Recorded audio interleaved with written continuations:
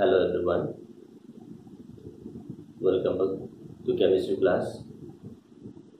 Today's topic of discussion will be dual nature of electrons and Heisenberg uncertainty principle.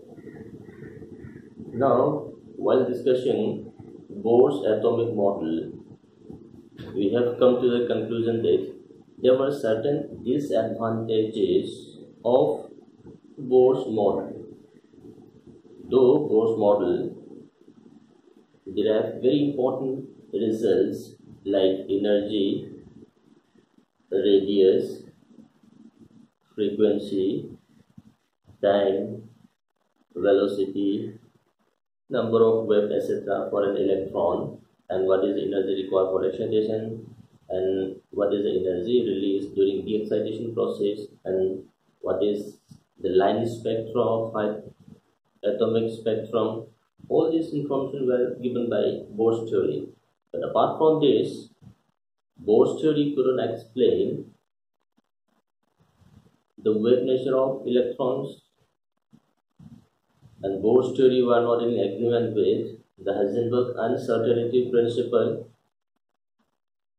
Now, in earlier lectures, we have found that light shows dual property, that is wave nature as well as the particle nature. Now, if light shows dual property, then why cannot the other matter, all the existing matter should also show dual nature? Reasoning on this, de Broglie reasoned that electrons similar to that of photons or light will have to show dual nature, that is wave nature as well as the particle nature. So if these electrons behaves like wave nature, so it must possess the wavelength. So basically the problem here is, if an electron is moving inside an atom with certain velocity, it should have some momentum. So based on this, what should be the wavelength of the electrons? So coming to the dual nature,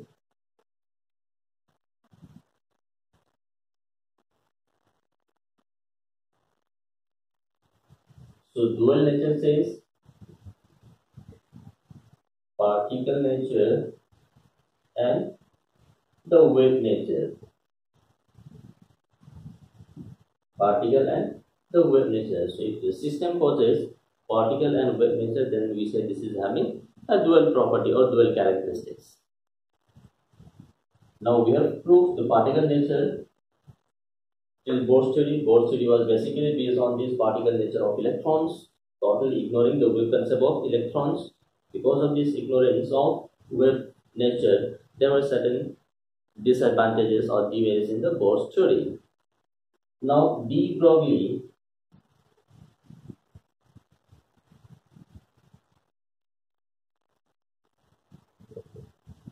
is a name of scientists who reasoned that these electrons should also have dual property. So according to this de Broglie, electron shows wave nature as well as particles. Electrons are also possess dual nature. So if electron is possessing dual nature, so if an electron moving around the nucleus with certain velocity should also have some wavelength. Then according to this, the de Broglie wavelength lambda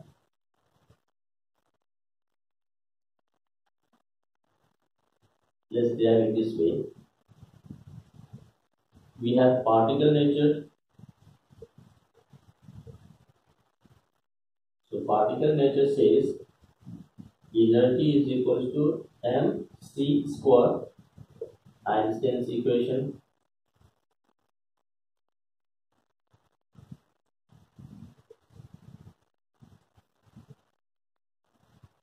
where E is the energy, m is the mass of substance or a particle, c is the velocity square.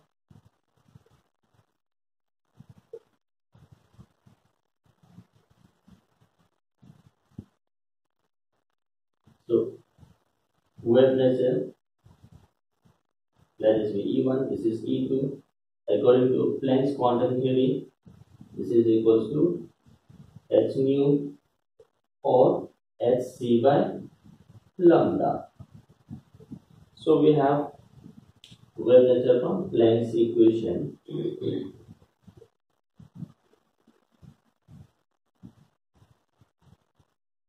Now since these are the energies of the same substance, same matter, then what should be identical? From dual nature, this E1 should be equals to E2, meaning thereby mc square should be equals to hc by lambda.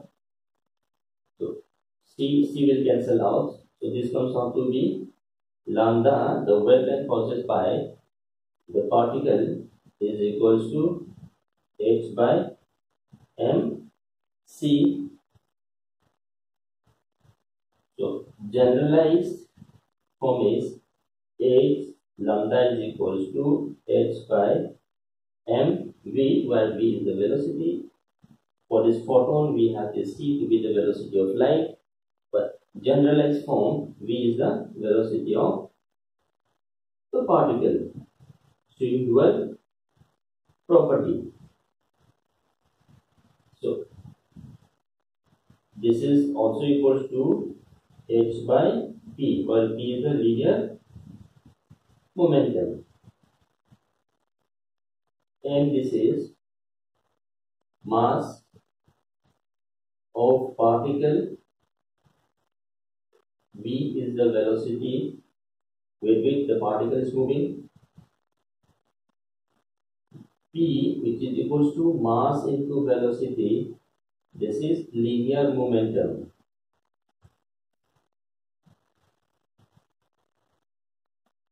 So if you look at it, this is a very important relationship which we are going to use often.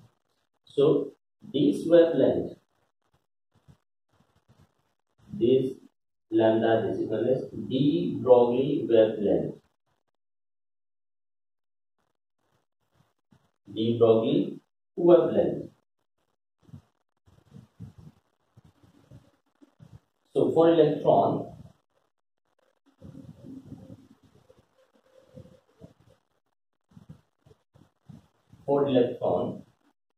the de Broglie wavelength of electron is equals to h by mp, mass of electron, and this is velocity of electron in a particular orbit in which it is moving.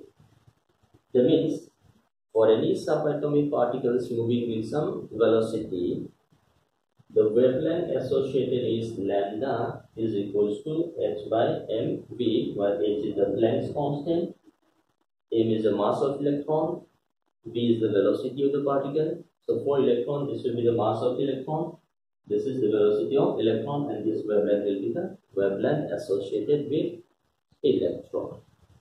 Now look at this. When we are using the term any particle, moving particle, should possess dual nature. That means if I am moving with certain velocity, then also some wavelength is associated with me. But the problem is, for a bigger particle, the wavelength is extremely small, so it becomes insignificant. Whereas for subatomic particles, very small mass, the wavelength associated becomes significant, that can be easily observed. So this de Broglie wavelength is normally used for subatomic particles whose mass is very small, and hence the wavelength becomes significant. So let this be equation. For bigger mass or bigger mass, wavelength is extremely small and is insignificant.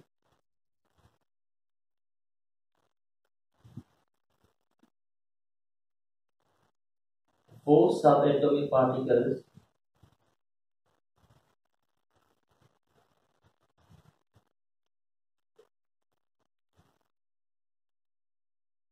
means with very small mass, the wavelength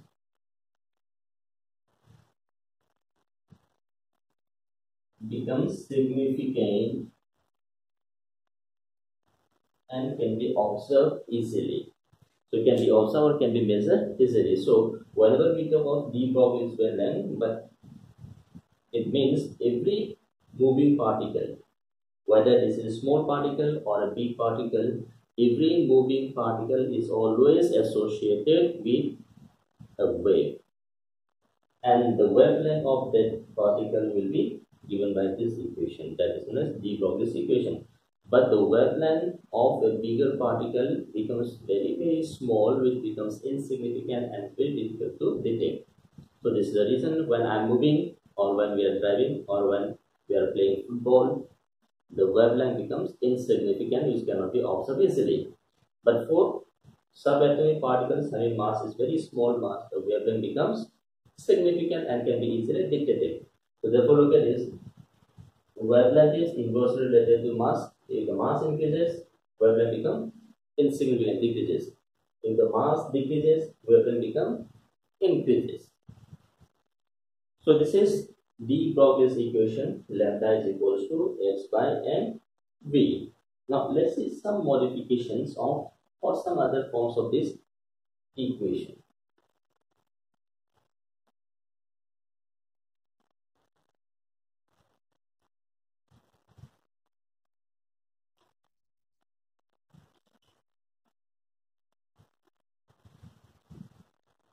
Let E be the kinetic energy of electron. Let E be the kinetic energy of electron with mass m and velocity v.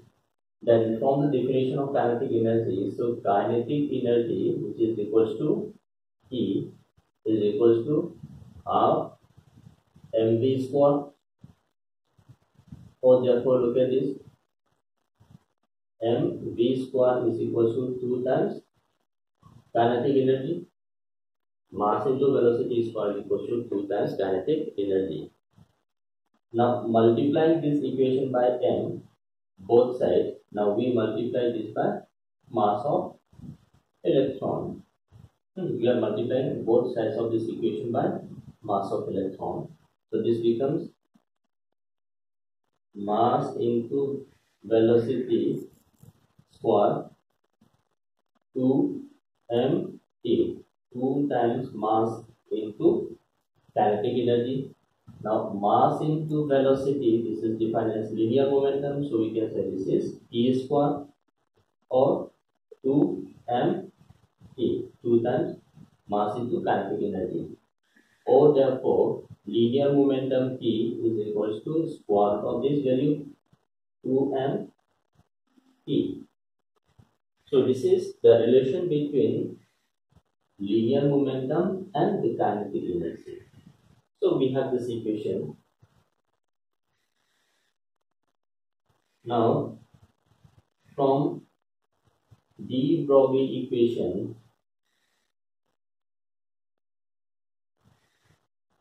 we have wavelength is equals to h by p momentum. Now p is equals to under root of 2m, so this equals to h by 2m p under root. That means if the kinetic energy of the substance is also given, then also we can define the wavelength. So we have to convert this linear momentum into kinetic energy. This is the relation between momentum and kinetic energy E, where E represents kinetic energy of the particle moving a certain velocity having mass m.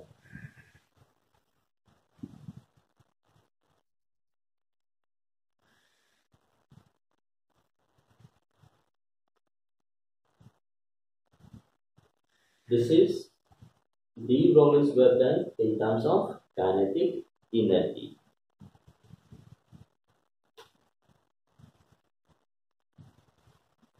Now, if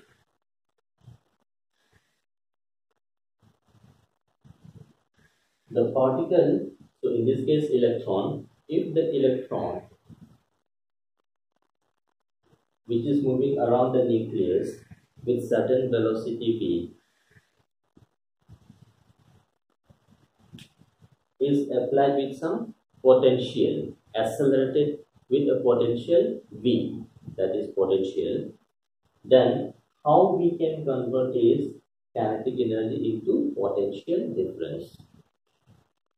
So that is, if the electron is accelerated with a potential v,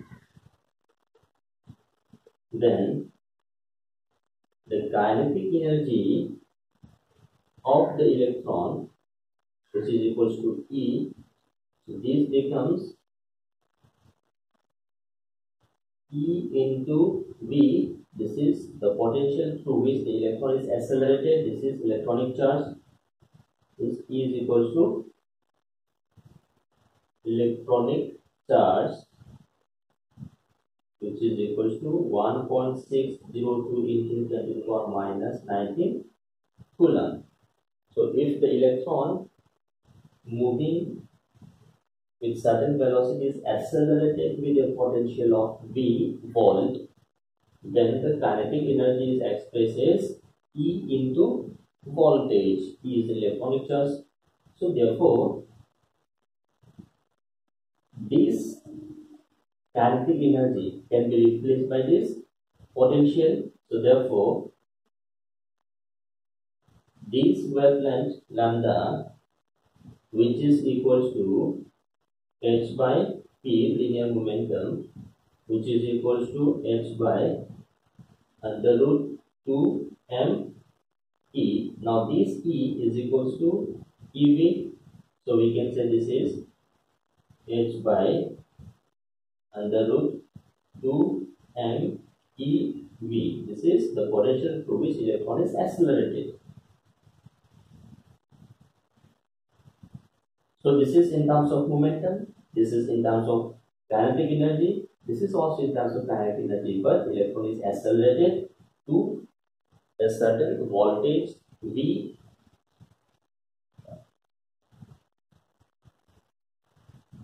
Now we also have a relation between absolute temperature and the kinetic energy, that is average kinetic energy.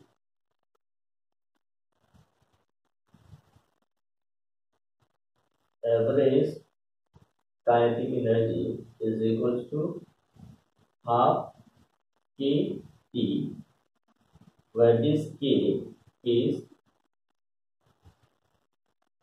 Boltzmann constant and this T is absolute temperature.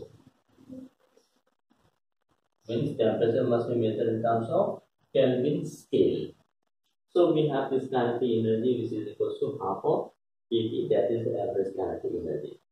So we can replace this E by this average kinetic energy. So therefore,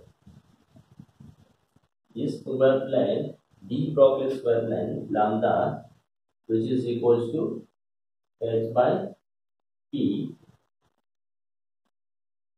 which is equals to h by 2m e under root. So E is equals to half kT. So therefore, this is h by half and 2 will cancel out. So M A T. So this E is equals to EV. So H by under root 2 M E V. This is the various forms of de Broglie's equation. So this shows variation of this wavelength with velocity, or this equation shows the variation of this wavelength with kinetic energy.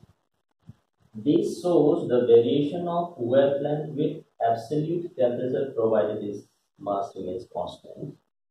This equation shows the relation between the wavelength observed and the potential applied.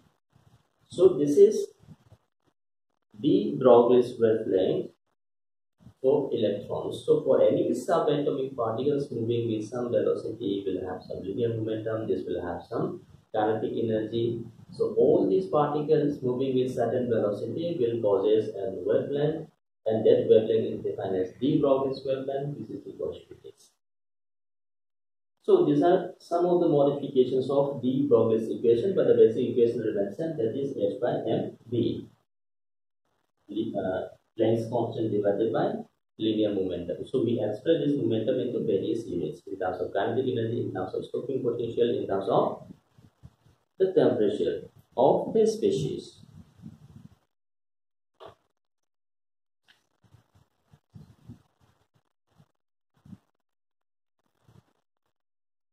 So we have this de Broglie's equation says wavelength is equal to h by mv, mass into velocity.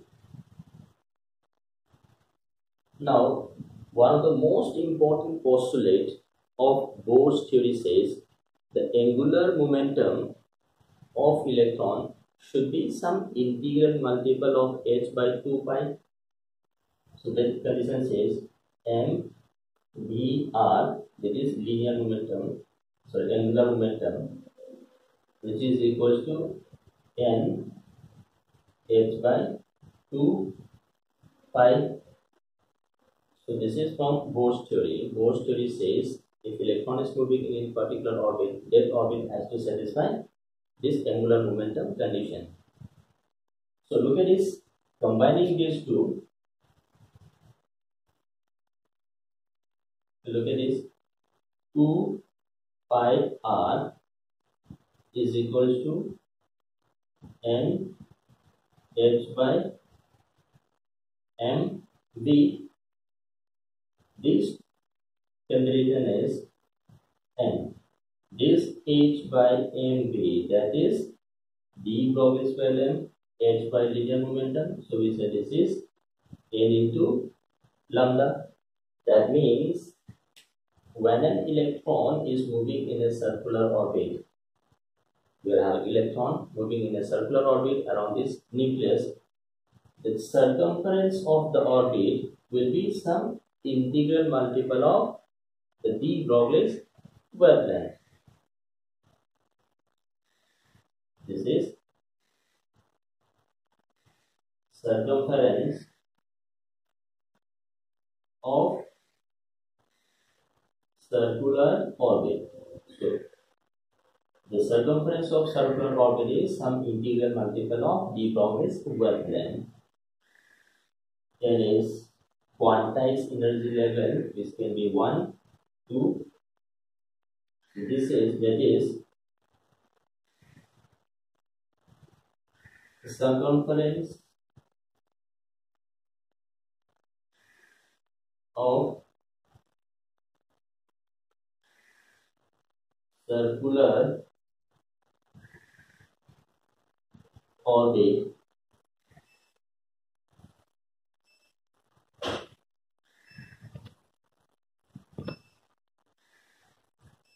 circumference of circular orbit is an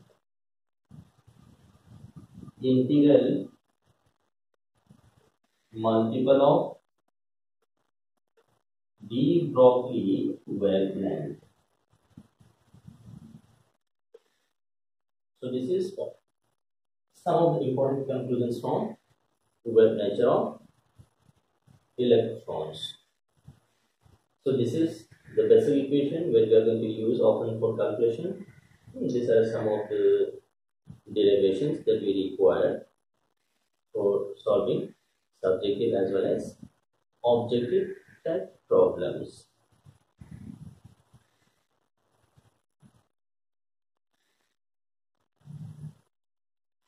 Now, based on this, let's try to solve some problems. Now, how to use these equations for solving problems.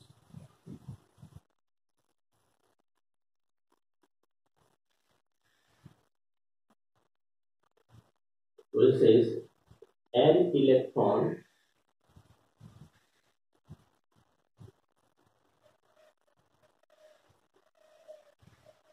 undergoes diffraction by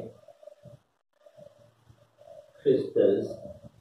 So we have an electron which is undergoing diffraction by crystals. Question says, at what potential should a beam of electron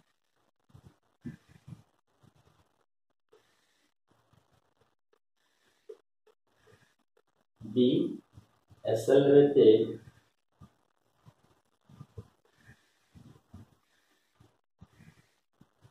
such that its wavelength becomes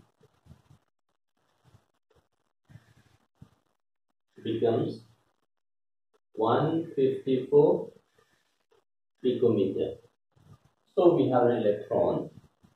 So this electron, at what potential this electron should be accelerated so that its wavelength become 154. That means question says wavelength of electron is given as 154 picometer or 154 into 10 power minus 12 meter. That what is the potential to which this electron is to be accelerated. So we have an equation related to potential. So we have this. So use this equation.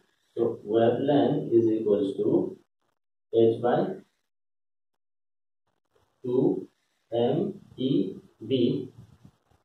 So squaring both sides, we have 2 MEV is equals to h by sum by square. First we take the square so that the square root is cancelled out and this is rearrangement. So therefore the potential V is equals to h square divided by 2 ME wavelength square. So now putting the values, V potential is equals to h square 6.6 into 10 to the power minus 34 square. Mass of electron is 9.1 into 10 to the power minus 31 kilogram. E is 1.6 into 10 to the power minus 19. And velocity, wavelength we have 154 into 10 to the power minus 12. 154 into 10 to the power minus 12 square. So on solving this, we'll get potential and it should be in terms of voltage. So this is how we define the voltage. So question clearly says this is electron. So we have to consider the mass of electron and charge of electron.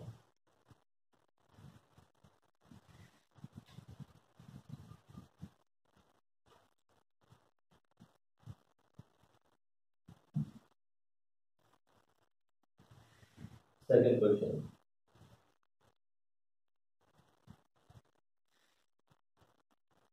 The wavelength of an electron is 200 picometer. Find its kinetic energy. So we have an electron whose wavelength is 200 picometer. Find its kinetic energy. So we have a relation between kinetic energy and wavelength. So wavelength is equals to h by 2 m e, where e is the kinetic energy, m is the mass, Planck's constant, wavelength. As usual, taking square. So we say 2 m e is equals to h squared by lambda square. So therefore, kinetic energy E is equals to h square by 2 m lambda square. Substituting the values of this, 6.6 into 10 to the power minus 34 square, 2 into mass of electron, 9.1 into 10 to the power minus 31 kilogram, wavelength 200 picometer square. So we have energy, so this must be in terms of Joule. So this is how we define kinetic energy from the de Broglie's wavelength, provided the substance is well mentioned, that is known as electron, for which we have to use the mass of electron. Number 3.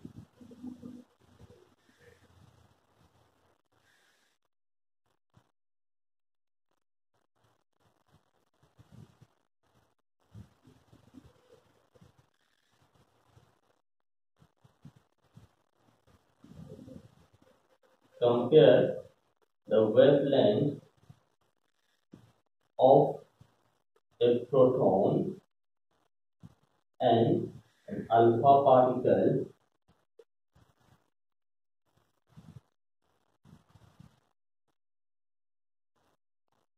under a potential difference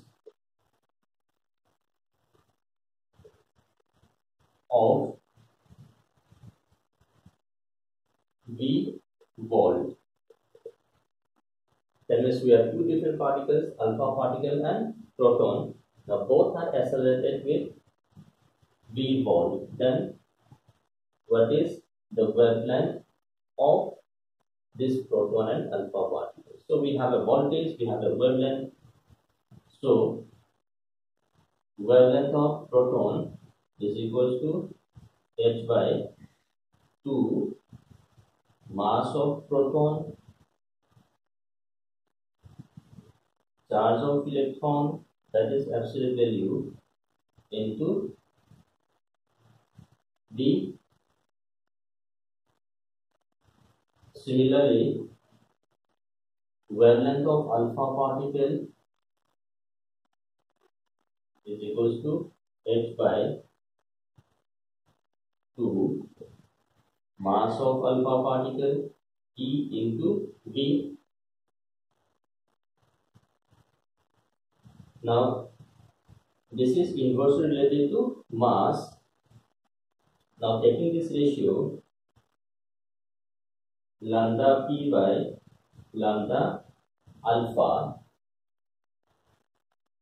H will cancel out, EV will cancel out, what is 2 will cancel out, what is left is ratio of mass.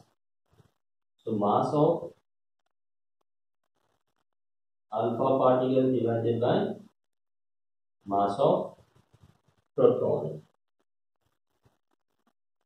So mass of alpha particle, 4, every mass unit of alpha particle is nothing but helium. So mass of helium is 4U. So 4U should be converted into gram. So 1.66 into 10 to the power minus 24 gram divided by mass of proton is 1.67 into 10 to the power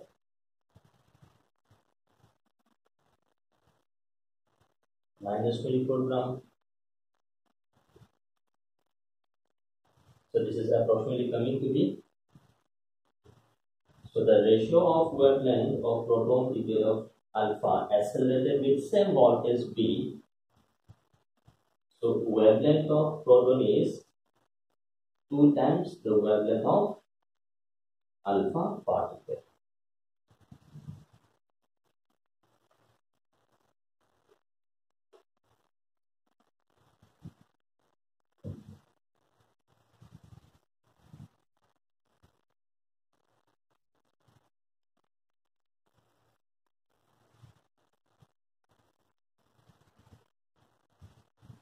Question says compare wavelength of proton and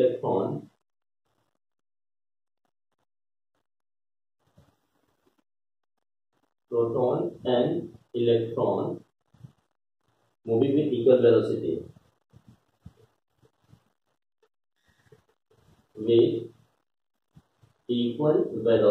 So both proton electron is moving with equal velocity. Then we have to compare the wavelength associated with proton and electrons. So as this look at this, wavelength of proton, that is h by mass of proton, velocity, wavelength of electron, h by mass of electron and velocity. Now both are moving with equal velocity. So therefore look at this. We have lambda p by lambda e. H will cancel out. So we are left with mass of electron divided by mass of proton. Both are moving with equal velocity. So V will cancel out, H will cancel out. So we are left with mass ratio. Mass of electron is 9.1 into 10 to the power minus 31 kilogram. Mass of proton 1.67 into 10 to the power minus 27 kilogram. So this is the ratio of wavelength. So both the particles are moving equal velocity. So but wavelength is inversely related to its mass.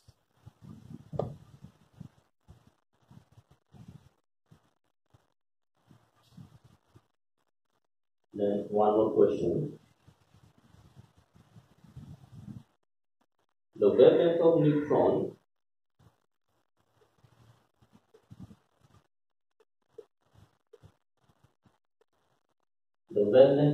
neutron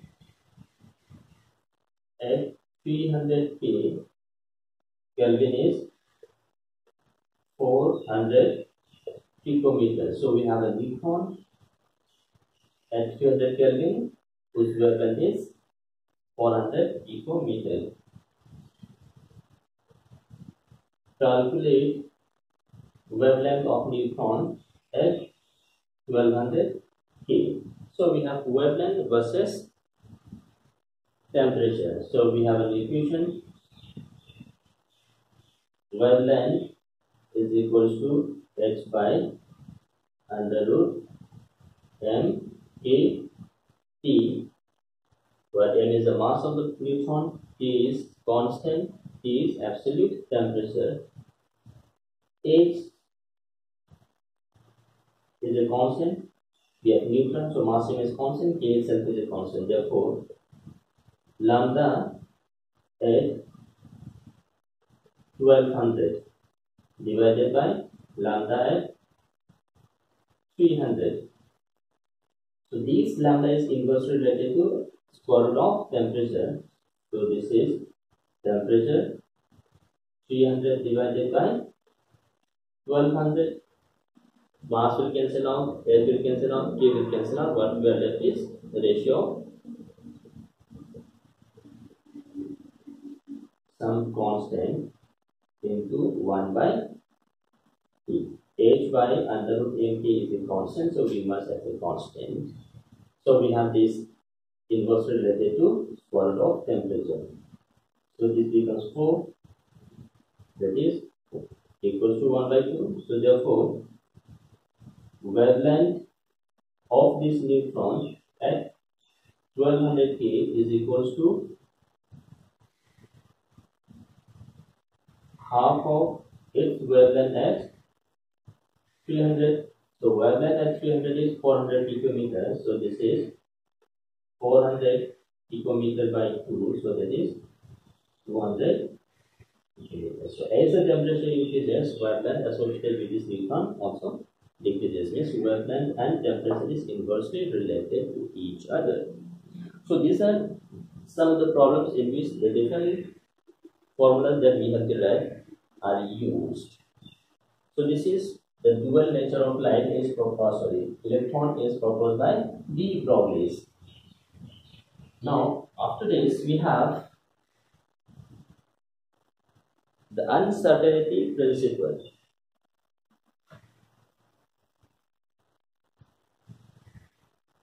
Heisenberg uncertainty principle. Now, while discussing Bohr's atomic model, we said electrons are moving in a well-defined circular orbit. That was one of the most important postulates of Bohr's theory. So, in an atom, electrons are moving around this nucleus in a well-defined circular orbit. So when we use the term well-defined circular orbit, that means the trajectory of electron at any given instant can be exactly measured. So the trajectory of electron is defined once we define the position and the momentum of electron. So at any given instant, according to Bohr's theory, electrons moving in a well-defined circular orbit, the trajectory of electron is well-defined. That is, at any given instant, the momentum of electron and the position of electron can be accurately defined. So now, Bohr's theory was based on the particle nature of electron. Now, according to this de Broglie, these electrons shows dual property, that is particle as well as wave property. Now, when we say we have a wave nature of electrons, so this wave, the trajectory of electron cannot be well defined. That means at any given instant, the momentum and the position of electron cannot be accurately simultaneously defined. That means if we define the position accurately, 100% accurate, then while defining the momentum, there appears some discrepancies. That is some uncertainty, some errors in measurement.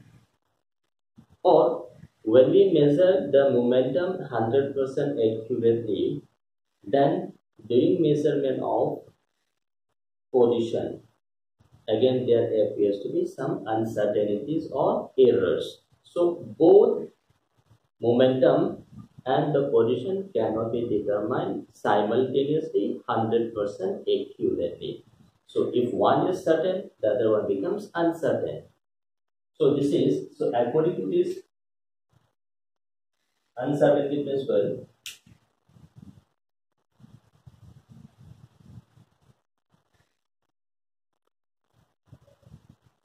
the position and momentum of electron cannot be determined accurately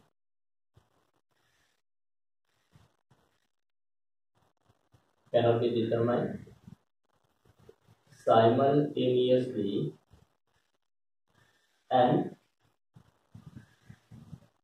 accurately at any instant. That is, if position is certain, that means we are missing accurate value of position. If position is certain, then momentum is uncertain and vice versa. So when we accurately measure the position, the measurement of momentum becomes uncertain. That is, there is always error in measurement of the momentum. Or if the momentum is 100% accurate, then there is an uncertainty in the measurement of the position of electron. That is uncertainty principle. So according to this uncertainty principle, delta x into delta p is greater than equals to h by 4 pi. So that means delta x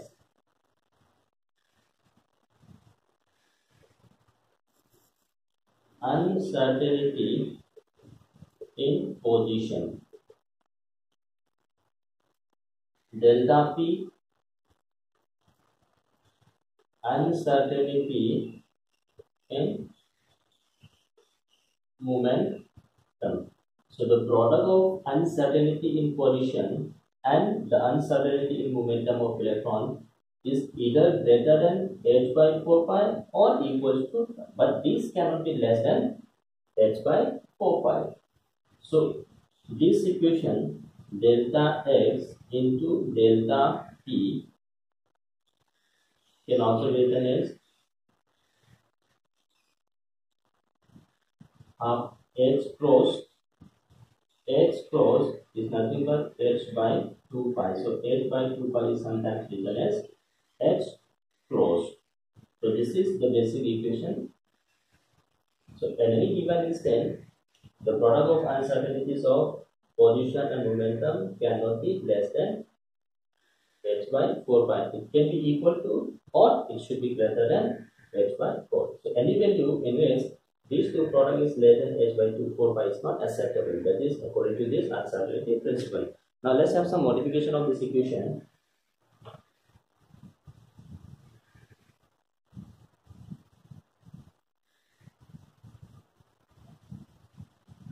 This is the basic equation. Now we have this momentum.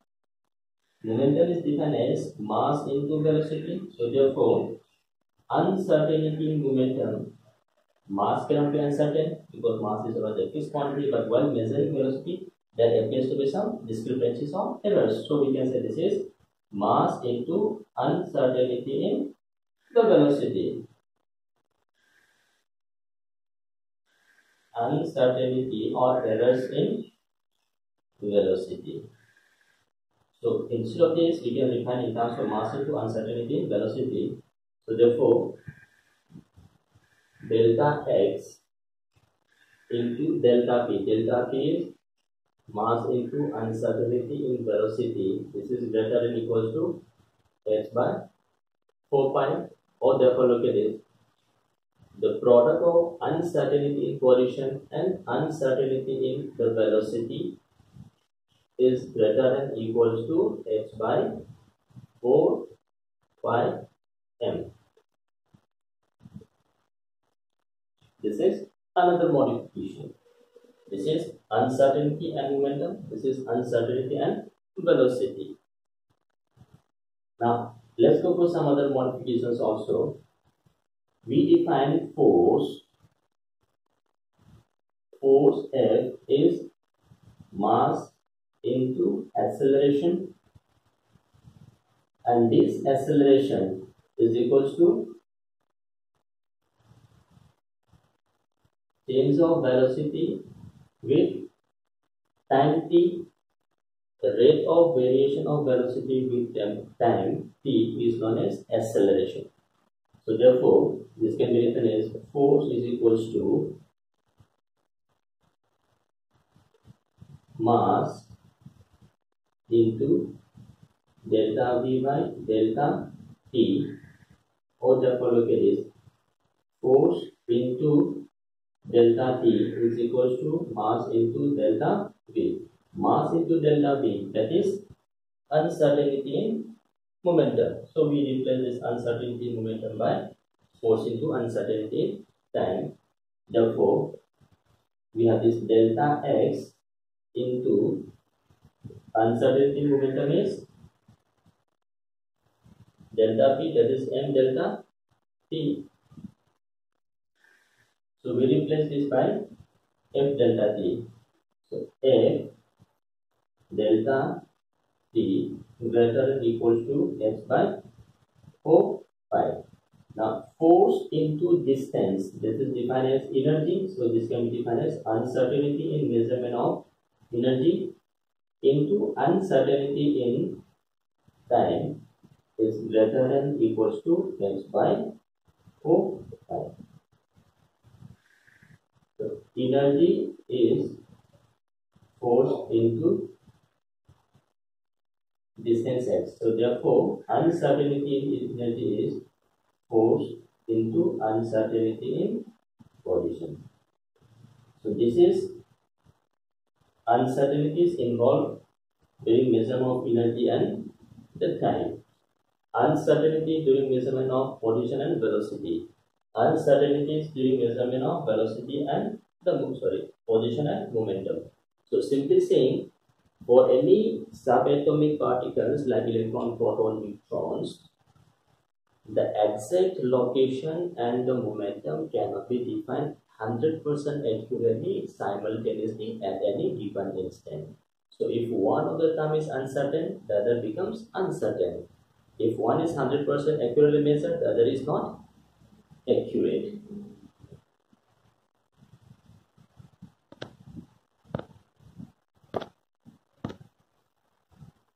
So this is uncertainty principle.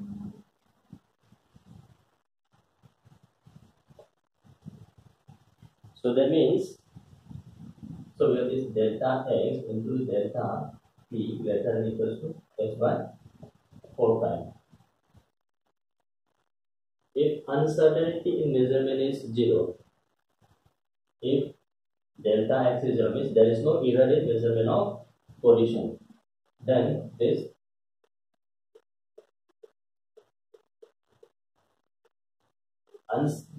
something divided by 0 is undefined, so this delta p becomes defined. So we define position 100% accurately.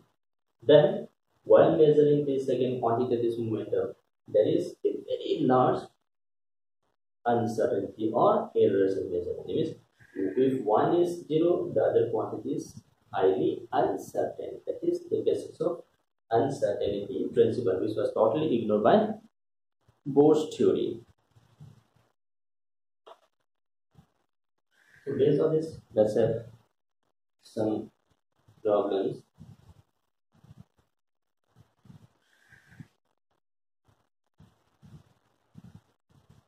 Calculate the uncertainty in velocity of a cricket ball of mass 150 gram if delta x is, so we say we have to define uncertainty in the velocity, mass is given, delta x is given, this is of the order of 1 angstrom. So therefore look at this, we have this equation, uncertainty in position into uncertainty in velocity greater than equals to h by 4 pi m.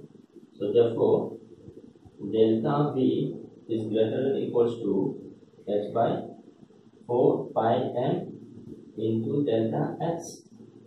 So that is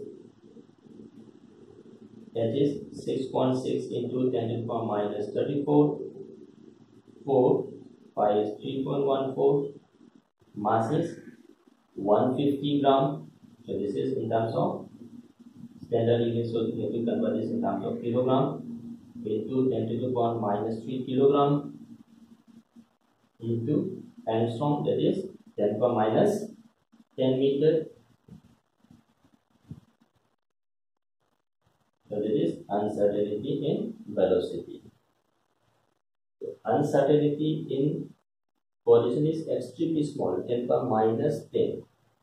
But this delta V becomes very highly uncertain.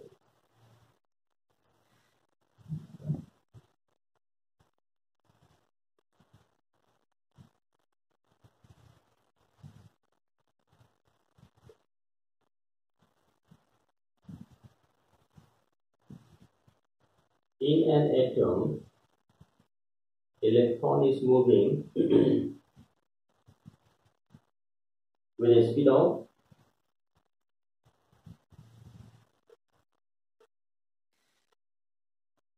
600 meter per second with an accuracy of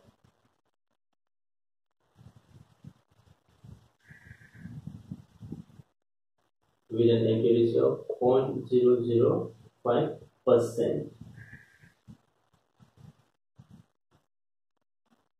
Question says, what is the certainty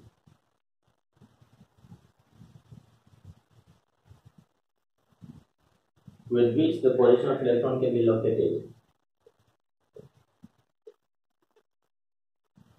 Which the position of electron can be located. So we have question specified electron is moving with a speed of 600 meter per second, but accuracy is only 0.005%. Then what is the certainty that the electron can be located, or certainty in position? So question says delta V, certainty in velocity. This is 0.05% of 600. It's moving with velocity of 600 meter per second, but accuracy is only 0.005%. So the uncertainty in measurement of velocity is 0.005% of this speed.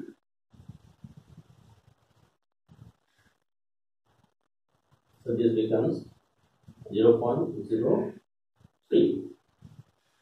So this is meter per second.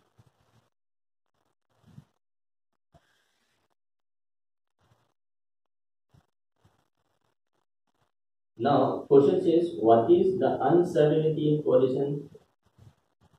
So we have this relationship. Delta x is greater than equals to x by 4 pi m delta v. So therefore, delta x, it is 6.6 into 10 to the power minus 34 joule per second. Joule second, 4 pi 3.14. Mass of electron is 9.1 into 10 to the power minus 31. This is 0.0. This must be in terms of meter. So electron moving with 600 meter per second square with an accuracy of 0.005%. The uncertainty or the certainty with which the position of electron can be located is this value.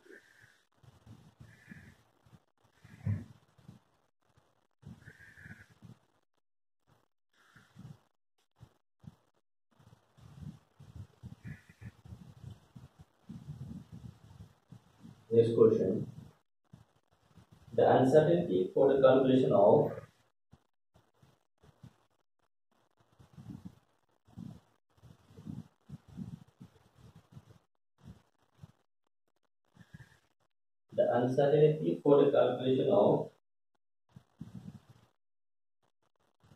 ionic radius of lithium 2 plus ion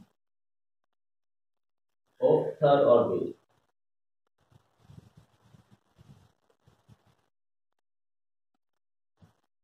is 0.03%.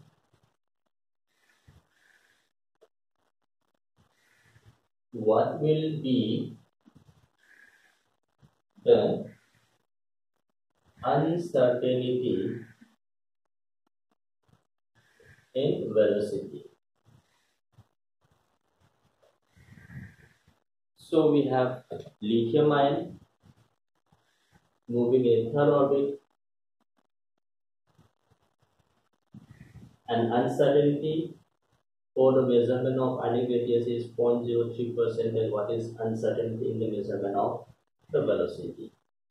So question says radius of lithium ion third orbit. So we have equation from Bohr's radius. The radius is equals to r naught, that is Bohr's radius, L square by z. So therefore r3 r naught, L is 3 square, z atomic number of lithium is 3, so we have 3. So this is 3 times r naught, so we have 3. R naught is 0.529 angstrom into 10 to the power minus 10 meter. That is radius of third orbit of lithium plus 2. So therefore question says the uncertainty for the calculation of ionic radius. Radius means the position. So therefore delta x is 0.03% of this value.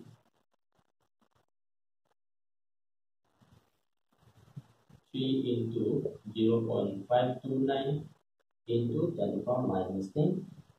This is the uncertainty in the measurement of the radius of lithium in third orbit. The question is what is the uncertainty in velocity?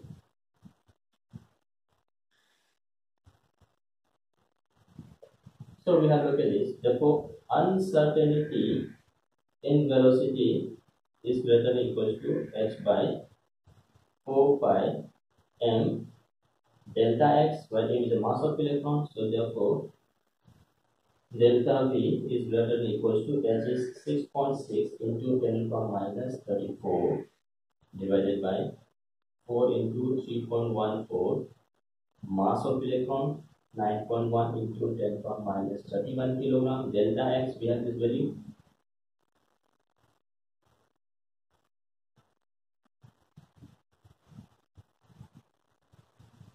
So we have 0.03 into 3 into 0.529 into 10 to the power minus 12. This is the uncertainty in the measurement of velocity meter per second. So this is how we apply uncertainty principle. So simply saying the position and the momentum cannot be defined accurately 100% at any given instant for subatomic particles. So if one of the quantity is 100% well defined, the other one becomes highly uncertain or measurement becomes highly erroneous. So both cannot be defined. So this concept, dual nature of electrons and the uncertainty principle has to be included for overcoming the demerits of Bohr's theory. So that will be discussed in next topic, next atomic model. So hopefully you enjoy the class. Thank you all.